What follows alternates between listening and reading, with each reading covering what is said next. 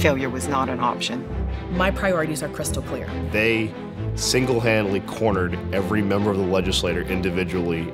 Kim immediately started going over the different proposals. We wanted to show that domestic violence homicide was a serious issue. No longer is it going to be acceptable for Louisiana to be one of the unsafest places for a wife. If you're going to convince legislators, you got to make it real for them, and they've got to know how it impacts the constituencies that they were elected to serve.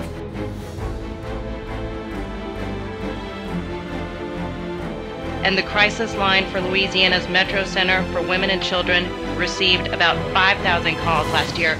So bottom line, we clearly do have a problem.